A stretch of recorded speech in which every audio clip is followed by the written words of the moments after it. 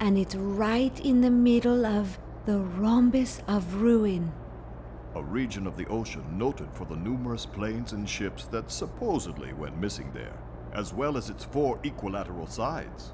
Truman told me not to go there. Not safe. Oh, those legends were made up by the Psychonauts to scare people away from our facility years ago. We've actually been flying toward the Rhombus for hours while you slept.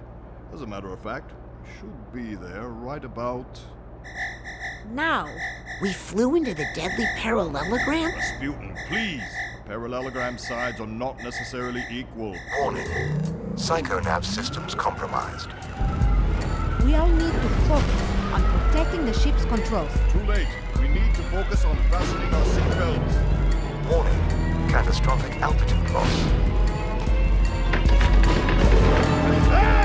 Nothing like a little turbulence to get the valves moving, all right? My God, why is the ocean coming at us?